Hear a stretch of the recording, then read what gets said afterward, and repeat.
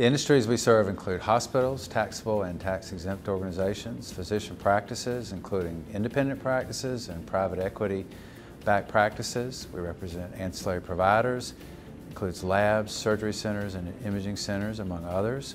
We represent accountable care organizations, clinical integration networks, and also payers.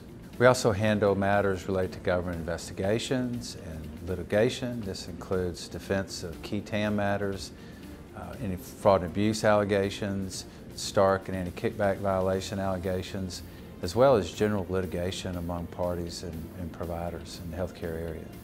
Among notable items in our Columbia practice, we have a partner that defended the first healthcare criminal case to go to trial.